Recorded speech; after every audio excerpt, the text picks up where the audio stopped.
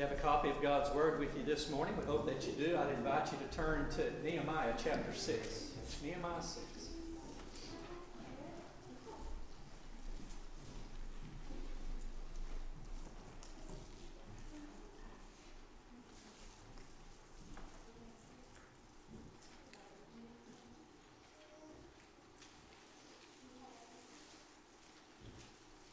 Nehemiah chapter 6. Read the first verse and half of the second verse, and then we'll pray, and then we'll move forward from there.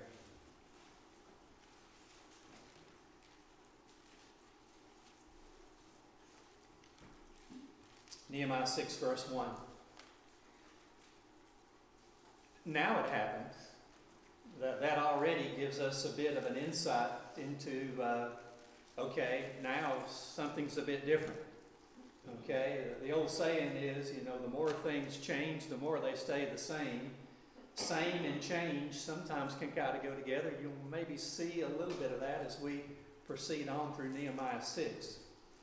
But now it happened when Sanballat, Tobiah, Geshem the Arab, and the rest of our enemies heard that I had rebuilt the wall, and that there were no breaks left in it, though at the time I had not hung the doors in the gates, that Sanballat and Geshem sent to me, saying, Father in heaven, we just want to thank you for your sweet presence and for your word, and for being so personal to us that you speak. And now is your time, Father, to speak, teach, and preach. Please have your way. Once again, we thank you for the cross, for the empty tomb, but most of all for Jesus. Have your way, we pray, Father, in Jesus' name. Amen.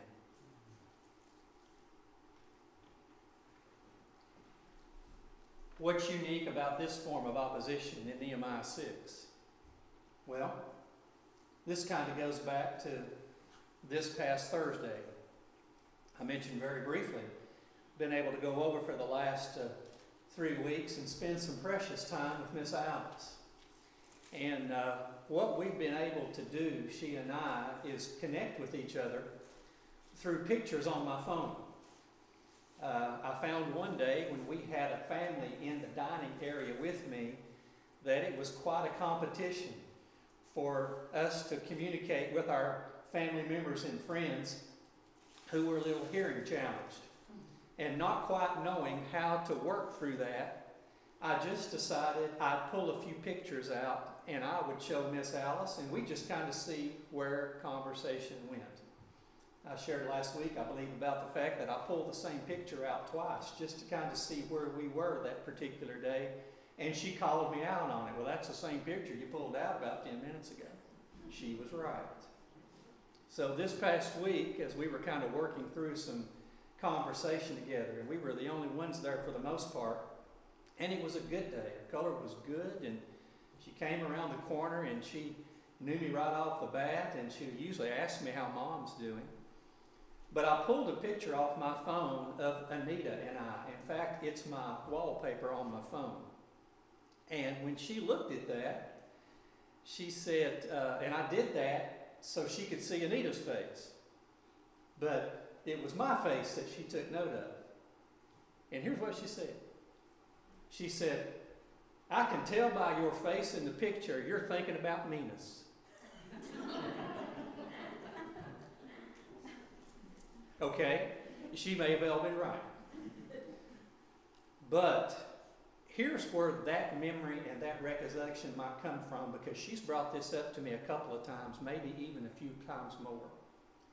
Miss Alice and I have known each other for years and years, and we worked a lot of hours together at the Hobnob. There was one incident, and she's brought this up to me more than once, recently, okay, about a day shift that she worked, first shift, which usually started, depending on when Garland Reba opened up, which was about 7 in the morning. And it would go to about 4 in the afternoon, 3 or 4, and then we'd come in for the second shift, 4 to 10 or 11, whatever we were working at that time. She worked days, and I was working the evening. I can't remember it quite as well as she can, but it made an impression on her. Apparently, I called in sick somewhere during the daytime. She had plans for the evening, and I think she had planned on going square dancing with Garland and Reba. I think. She had plans. But she had to stay over and work for me because I didn't show up for my shift. So apparently, at some point in time during the evening, concerned about how Jeff was feeling, they decided to call home to check on me. And when they called home, and I don't know who they was, I think it might have been Miss Alice. I didn't answer the phone. My girlfriend did. Apparently, I was too sick to work, but not too sick to court.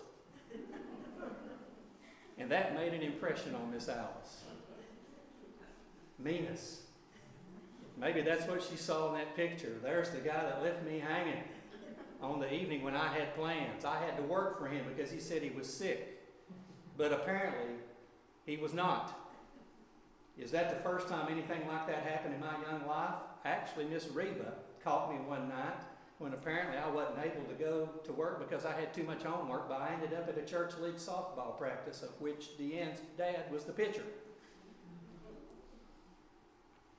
I'd like to think that in this day and age, those incidences are the exception to my life and not the rule. I hope the Lord has had some free reign in my life to where truth is the rule of my life. But here's the thing about that. If there's something out there that we want badly enough, we, even as Christians, still have an old sin nature inside of us that desires to please itself. And if it in you can't get what you want, and if you want it badly enough, one of the places that the enemy would like to take you is just stretch the truth, alter it in some way to fit your need, or just flat out lie to obtain it. We can do it to serve and please ourselves, or we just might be tempted to lie to slow someone else down or stop their progress or hinder them in some way, shape, or form. Listen, that sin nature is still in there. And we have said before that there are three common enemies that we all face in Christ. Our common enemy, the devil, who likes to take the things of this world and entice this sin, self-pleasing nature. Now, let's back up to Nehemiah. Because 2 weeks ago in chapter 4, we shared about the opposition from without. And there were names that were attached to these people that we've heard them, and we heard them again today already. Last week in Nehemiah 5, we talked about some of the problems that the people were facing from within. Rich, wealthier Jews were exploiting their own and taking unfair advantage of them through the loaning of money and these extravagant interest rates that people couldn't pay. They were having to sell their children, even themselves, into slavery. Now you would think even within that, God's strength and provision and competence and capability continues to further the wall toward completion. You would think we're close. So the enemy, through opposition, has determined, I'm done. And he resigns himself to the fact that he's been defeated. No. That's not the way this is working. As we read here in Nehemiah 6, we're finding out now there's a new target. It's not the people in general as they're working on the wall. The enemy is going after Nehemiah, as he will choose to do you. John chapter 8:44 defines and captures and describes our common enemy like this. He is a liar. He is a deceiver, devil. He doesn't know how to do anything else but lie, because that is who and what he is. That's who he is. And in Peter's writing in 1 Peter chapter 5, verse 8, he describes the enemy like this: like a lion on the prowl. Now, a pastor friend of mine a few years ago took that verse and he was very quick, in an emphatic way, to describe it like this. He said, listen, when you think about the enemy, he's not a lion, but he prowls like one. What and who is this lion of an enemy looking for? He's looking for you. What's he looking for in you? He's looking for vulnerability. And what's he desire to do? To hinder you, to take you down. He'd take your life if he had that right and authority, but he does not. He is a created being with definite, defined limitations. And he's defeated. And with that in mind, knowing that he knows his end, you might think he resigns himself to that as a defeated foe and he just lay back. When actually he wants what you have in Christ, and he hates you because of who dwells inside of you and who you have trusted your heart and life to. We cannot give up or give in. And that's why the example of this Nehemiah is important. We're not here to become Nehemiah followers today. We're here to become Christ followers, more deeply appreciative and more willing and committed to get in line and to follow him. So what are some things today that we can see in Nehemiah as he now has become the primary target? Well, let's read a little bit further. We're going to try with the Lord's help today to cover 14 verses. We've got a verse and a half already behind us, and then we'll move forward because we're going to see some of the strategies of our common enemy and what he desires to do and use against us as God's children. You'll recognize them, and at the end today, I think we'll be able to back up and look at, listen, one of the greatest benefits of being a Christian and one of the most important things to that greatest benefit. That's where we hope with the Lord's help today to land. So here we back in Nehemiah chapter 6. Here we are.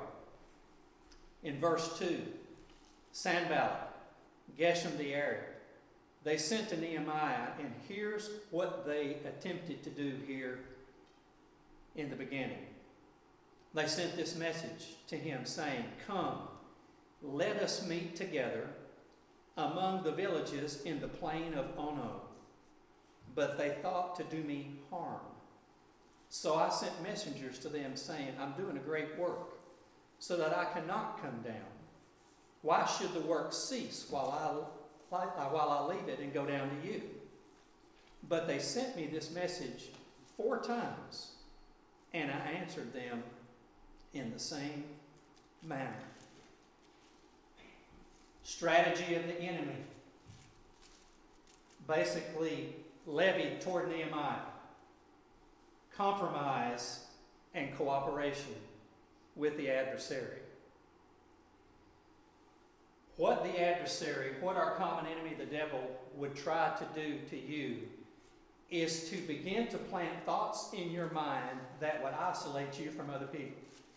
I had this conversation this morning very briefly, and it kind of seems that the Lord is kind of setting a tone for some things. One of the ways that our enemy would like to deal with us when times in life get tough is he would like to whisper thoughts into your mind that would migrate about 12 inches from mind to heart and begin to set up patterns of living. And here's what he'll say to you during midst of hardship. He'll say, "You know what?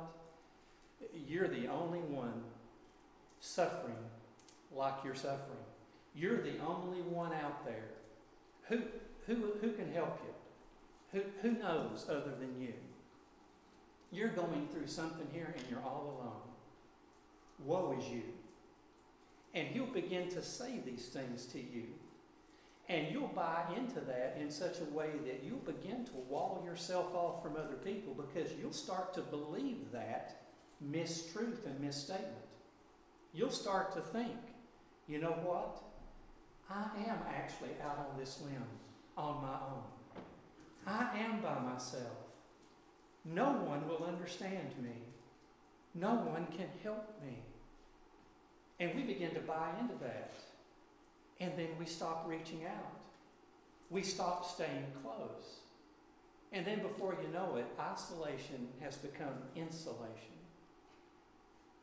And then frustration leads to despair and depression. My goodness. We've got to capture those thoughts. The Bible says we can take captive those things. If we are willing to stay close to our Heavenly Father through His Word, and if we are willing to continue to reach out to our Christian kin and remain encouraged by their words of help and hope, then we're less likely to buy the lie. Our common enemy, the devil, would like to lead you out on a limb. He would like to convince you that you're out there all alone. He would also like to hand you a saw or a clipper, and you just go ahead and clip your own limb off while you're out there, if he could do that. He has no interest in you. He will approach you as if it feels initially like he wants to help you, as if he feels sorry for you, when all our common enemy desires to do is trash you. That's who and what he is. He is a liar and a deceiver. The truth is not in him.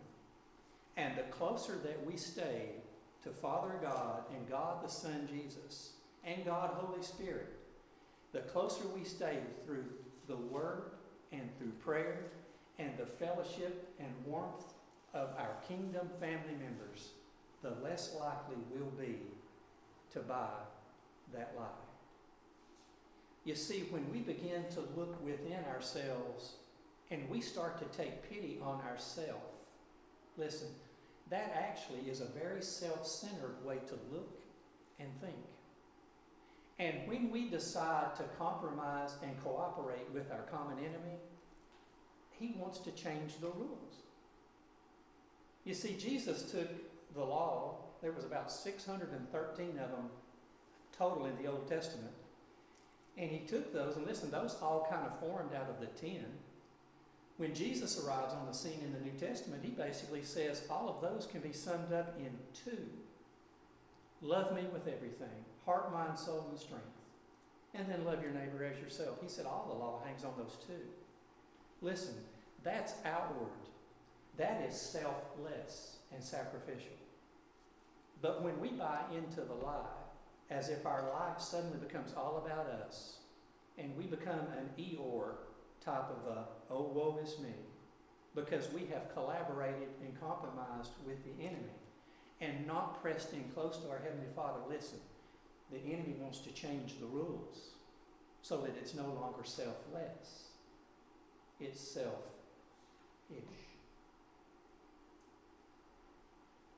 And about collaborating with the enemy. Turn with me quickly, if you will, to 2 Corinthians chapter 6.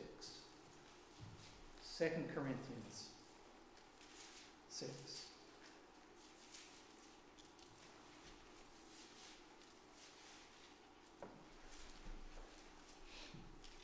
When you find 2 Corinthians 6, we're going to start at verse 14.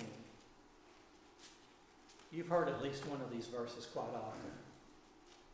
We're going to read verses 14, 15, and 16. And I'd like to ask you a question. Paul writes this under the leading of Holy Spirit, 2 Corinthians 6:14. Do not be unequally yoked together with unbelievers. For what fellowship has righteousness with lawlessness? And what communion has light with darkness? And what accord has Christ with Belial? Or what part has a believer with an unbeliever? And what agreement has the temple of God with idols? For you are the temple of the living God. As God has said, I will dwell in them and walk among them. I will be their God, and they shall be my people. The number of times that I have used this verse working with teenagers over the years when we've talked about dating and marriage. Listen, it is so important. Your faith and your belief system are important. And we center upon the person of Jesus Christ. I've got no problem as a youth leader for years and years basically expressing this as quickly, as emphatically as I possibly can. If you're a Christian, try your best. Listen, date Christian. If you're a Christian, strive to marry Christian. And if there is a relationship here and you're a Christian and they're not, you need to step back and you need to evaluate that. If it's just a dating relationship, you've got to consider how this could affect you. If a marriage is already taking place, I would encourage the Christian spouse to remain faithful to Christ and to remain that shining light and that salt in that relationship that God could use you to speak to them. But the fact of the matter is here, this particular passage of Scripture doesn't just apply to dating and marriage. This is any type of a relationship that a Christian would establish that would involve time, investment, emotion, or finance. Any type of a binding relationship needs to be considered in order that a Christian and a non-Christian would come together in such a way that the Christian's influence and testimony could be corrupted because moral and spiritual boundaries could have been crossed. May not have thought that in the beginning, but it's possible. When Paul wrote this, he said, you've got to consider this. Don't be unequally yoked with an unbeliever. And consider what type of relationships he could be referring to here. Listen, consistency in this particular day and age is so vitally important in the life of the Christian because the world apart from Christ is looking for the real deal. And if we're stumbling constantly because we have an affinity for the things of this world that are starting to supersede our relationship with Jesus Christ, the world apart from Christ has every right to step back and say, this seems to be so unstable and wishy-washy. I don't need this in my life right now. I need someone sure. And their life's example just doesn't seem to be adding up at all. How unfortunate, tragic it would be to misrepresent the person in the name of Jesus Christ like that. We have got to be consistent and resist the temptation to compromise and collaborate with anyone or anything that is not of God. The plain of Ono in Nehemiah 6 was about 20 miles northwest, I believe, of Jerusalem. Here was Sanballat and Geshem's, this was what they wanted to try to pull off. If we can get Nehemiah far enough away from home, we can ambush and kill him on the way. Nehemiah, with the help of the Lord, was able to discern what was truly taking place here. And he didn't go. What was his response? The work's too important. I'm remaining focused to the task at hand as to why God led me here. Why would I want to leave the work and come to you? Why would I want to stop things from progressing in order to do this? And God enabled him to see that. He knew what they were trying to do. They thought to do him harm. He knew that. We have this measure of discernment inside of us, and we'll come back to that in just a little bit. But also look here at verse 4 before we move on. It says they sent Nehemiah this message how many times? 4 times. Which ought to tell us a bit about the personality of our common enemy. He doesn't give up easily. They sent the message. Nehemiah didn't come. They sent it again. Nehemiah didn't come. They sent it again and again, and he didn't. Our common enemy can be unrelenting, and we've got to be prepared for that. The lion, he prowls. He's looking for vulnerability. When we start to appear to be isolated and oppressed, he's not coming to help you. He's coming to devour if he can. Church, remain close. No compromise, no cooperation with the enemy. We have the Holy Spirit of God living inside of us He is that Spirit of truth. John 14, John 15, John 16. How thankful are we that we have Him inside of us to call these things out. Verse 5. Then Sanballat sent his servant to meet Nehemiah as before, the 5th time, with an open letter in his hand. And in it was written, now this is what the letter said. It is reported among the nations, and Geshem, the Arab, says, that you and the Jews plan to rebel. Therefore, according to these rumors, this is why you're rebuilding the wall, that you may be their king. That's quite a stout accusation. Verse 7. And you have also appointed prophets to proclaim concerning you at Jerusalem, saying, there is a king in Judah. Now these matters will be reported to the king. So come, therefore, and let us consult together. In verse 8, then I said to him, saying, no such things as you say are being done, but you invent them in your own heart. For they all were trying to make us afraid, saying, their hands will be weakened in the work, and it will not be done. And here was Nehemiah's prayer, and I love this about him. Now, therefore, O God, strengthen my hands.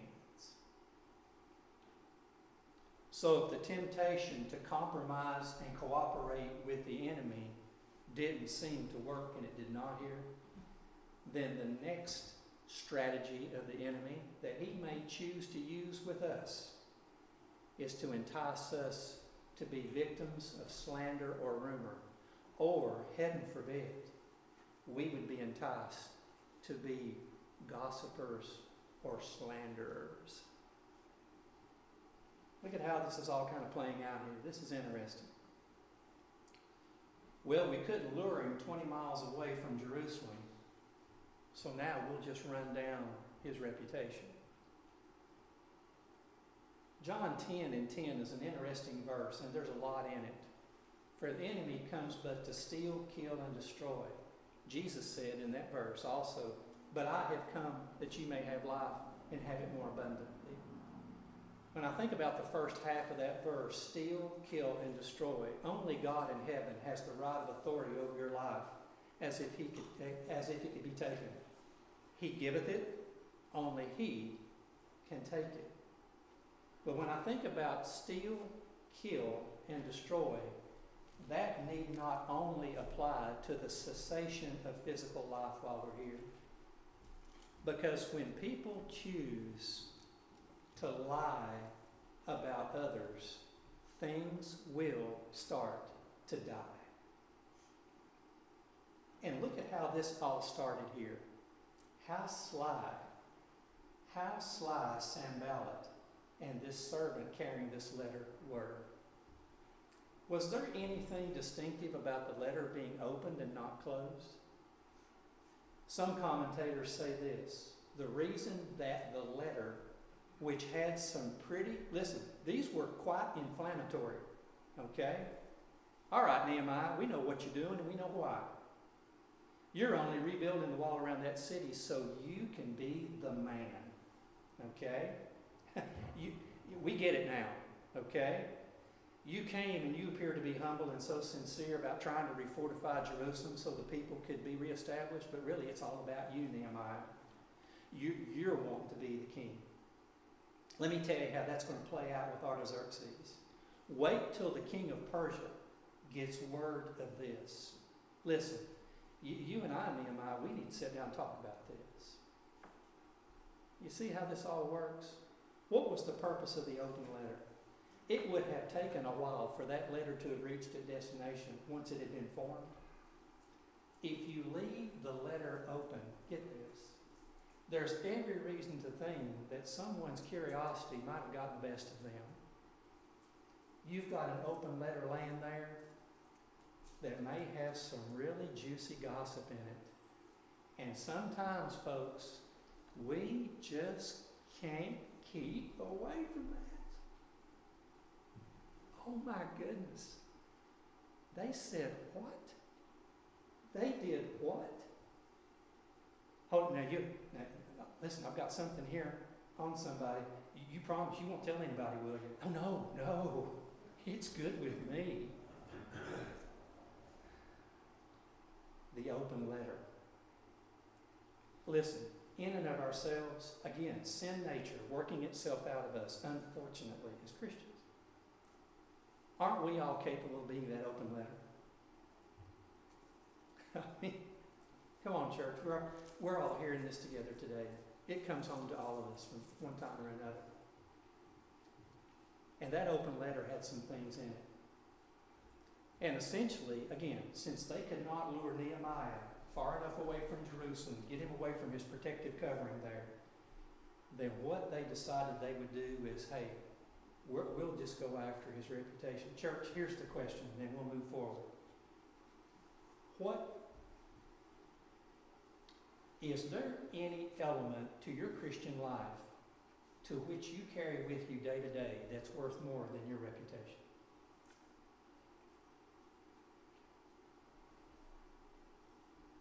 How willing are people to listen to what you have to say if your character and integrity have been called into question because of a misstatement or a wrong deed, slip of the tongue, lapse of judgment? It takes us years of, listen, not perfection, but consistent, faithful obedience. It won't be perfect, but it should be the rule of our life as a Christian. That's how our light for Jesus Christ shines the brightest. But isn't it true that what we may have taken pains with for years and years and years can be torn down in a moment? So Sanballat forms the letter. It's not true. But he leaves it open. And he's just hoping that on the way, somebody will read it, and then the rumor mill will start to develop and spread. And oh, this is really juicy stuff. Nehemiah, we need to meet about this. There's a word for this. This is interesting to me. It's called sedition. What's that mean? It means that would be a charge leveled against anyone who intentionally tried to incite the people against the ruling party who was seated at the time. If you wanted to form opinion or anti-sentiment toward the king, the monarch, or whoever, and you started rallying the people against them, that was called sedition. It was illegal. What they're trying to do here and create in the reputation of Nehemiah is the same thing that the Romans, were going to accuse Jesus of when they finally relented to having him crucified. The Jews said, blasphemer. He says he's God. The Romans could have cared less about what the Jews believed religiously. But when it came to the point to where the religious leaders, the Jews, said, well, he says he's a king, then that got underneath Roman jurisdiction. Now we can accuse him and crucify him for being a seditioner. What a strange correlation here as to what they're trying to accuse Nehemiah of doing. But Nehemiah here in verse 8, you're just inventing this in your own heart. They were trying to discredit Nehemiah, and in doing so, the people would weaken and cower because their leader's reputation had been undermined. Hey, they still weren't done. From compromise and cooperation to slander and rumor, and now cowardice that would lead to disobedience. Look at these last few verses and then we'll close. Verse 10. Afterward, I came to the house of Shemaiah, the son of Delaiah, the son of Mehetabel, who was a secret informer. And he said, let us meet together in the house of God within the temple, and let us close the doors of the temple, for they're coming to kill you. Indeed, at night they'll come to kill you. And I, Nehemiah, said, should such a man as I flee? And who is there such as I who would go into the temple to save his life? I'll not go in. Nehemiah said in verse 12, then I perceived that God had not sent him at all, but that he pronounced this prophecy against me because, now get this, because Tobiah and Sanballat had hired him. For this reason, he was hired, that I should be afraid and act that way and sin, so that they might have cause for an evil report, that they might reproach me. And then Nehemiah's prayer, my God, remember Tobiah and Sanballat according to these their works, and the prophetess Noadiah, and the rest of the prophets who would have made me afraid. This Shemaiah was a false prophet, okay? A prophet for hire, all right? We see there who hired him, okay? Tobiah and Sanballat. Here's where it gets a little bit tricky, and it gets kind of close to home. Shemaiah, was the son of a priest friend of Nehemiah. You know, we've talked about this intermingling of opposition in and out. There were some key members of Nehemiah's working parties that had connections to the people outside of Jerusalem. This could be really, really sensitive.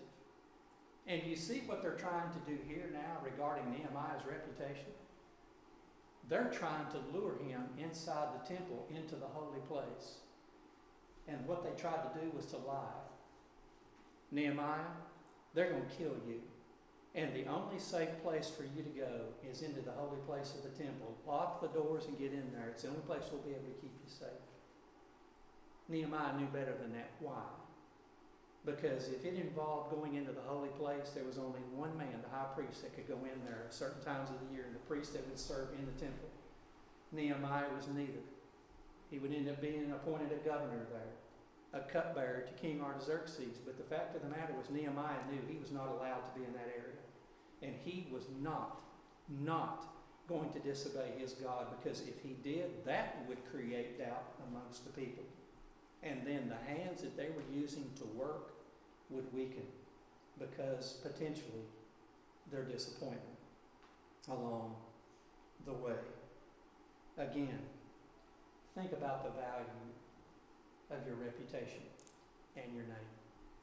Turn with me quickly as we begin to close. I want you to turn to Proverbs chapter 22. Very quickly. Proverbs 22, verse 1.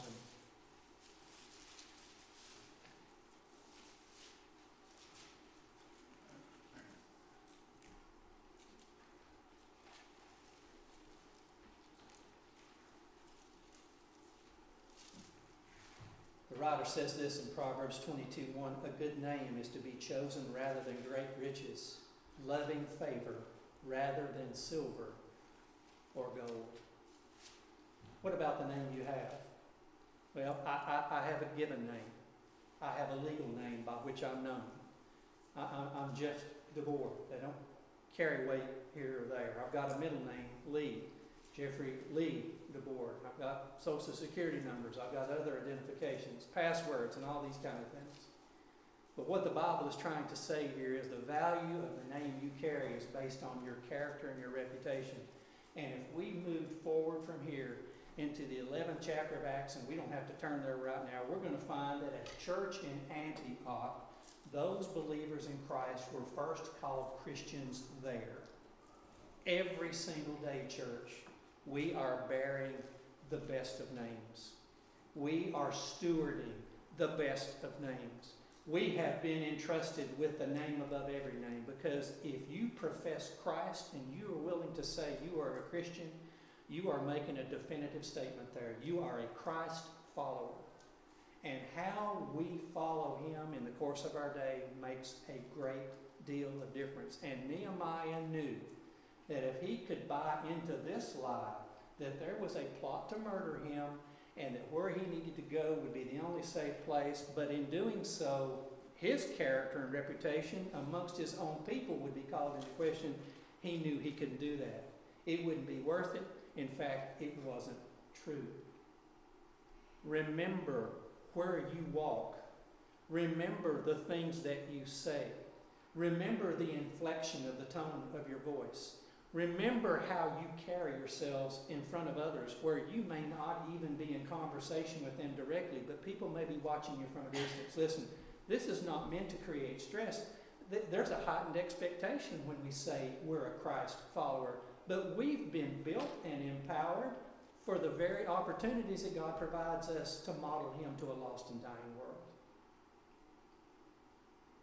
Here's where we can end this today.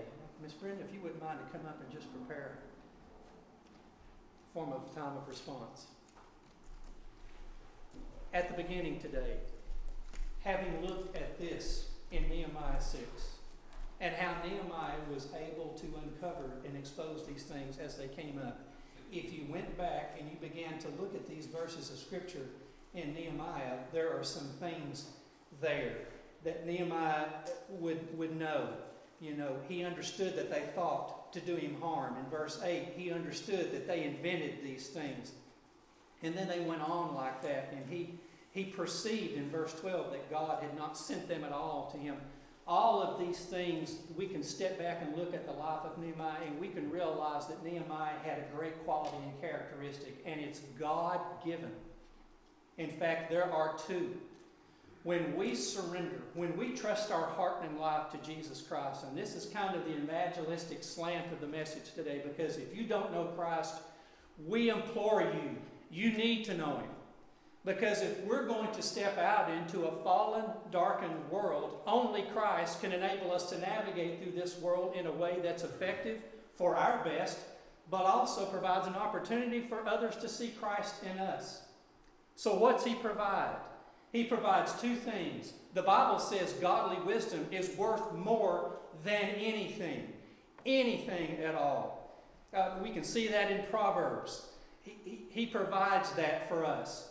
The Bible says if you don't have godly wisdom, all you have to do is ask. If you've got everything in the world, essentially, this is kind of a paraphrase, it would be worth the exchange if you sold it in order that you could get it. It's worth that much. So godly wisdom comes to the Christian at the point we trust our heart and life to Christ. Because godly wisdom comes to us in the form of a person, Holy Spirit, living in us and with us, John 14:17. So He's in there. The wisdom of God enables us to take the Word of God and apply the Word to our life so that we'll know what to do and how to react and where to go. But before wisdom, there's this discernment. When I talk about wisdom being worth more than anything, discernment actually could be the most important part of the most valuable thing. Because discernment with Holy Spirit enables us to know the difference between right and wrong. Is it holy? Is it not? Is it good? Is it not good? Discernment enables us to see that immediately.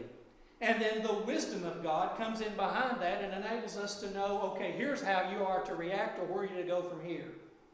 And those two qualities are not possible in the life of the human being apart from us knowing God personally through faith in Jesus Christ. So, the question that we offered here a few weeks ago to someone who may be genuinely seeking truth, who doesn't know Christ, but wants to consider Him for their life, is this.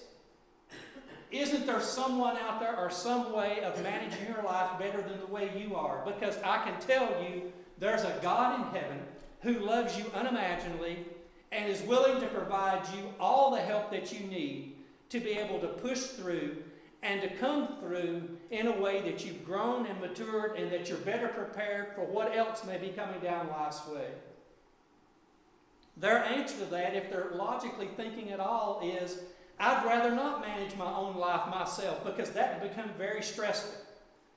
But knowing that there is a person who comes to take up a residence inside of us at the moment we trust our heart and life to Christ should come as great comfort and encouragement because He's there to live through you the life that you can't live on your own.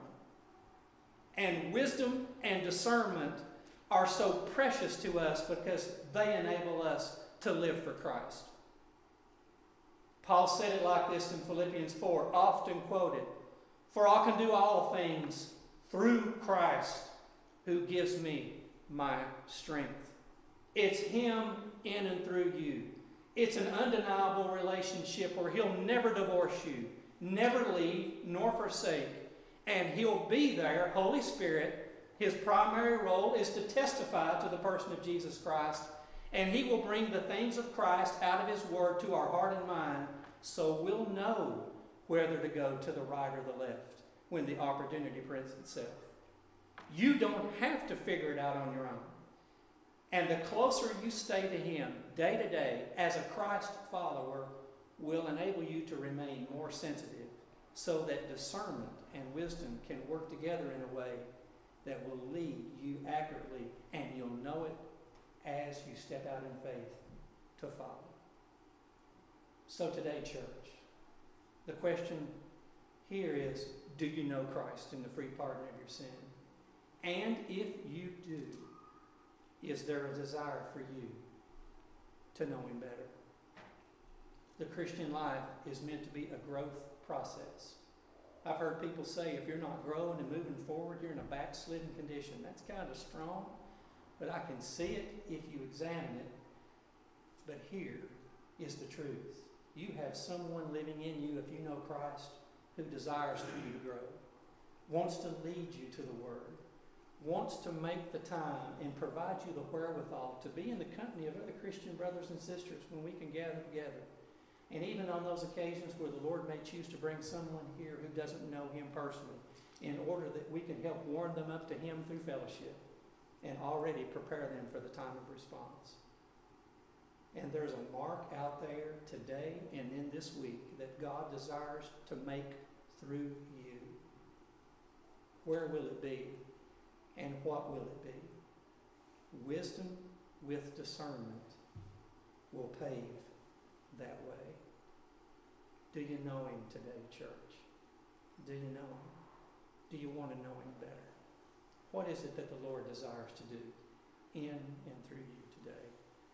I'm going to pray, then we'll open up a time of response. This altar up here is open. I'll be standing here. I'll be considered to the distance. We can stay after the service and talk. Whatever you feel the Lord may require of you today. Hey, let's let Him. That's wisdom and discernment. Let's let Him. Father, thank you for the time you've provided. And now, Father, it's your time to move. Change, Father, in a way that we'll leave here different. Have your way in our hearts and minds and lives. That's our prayer. And we ask all this in Jesus' name.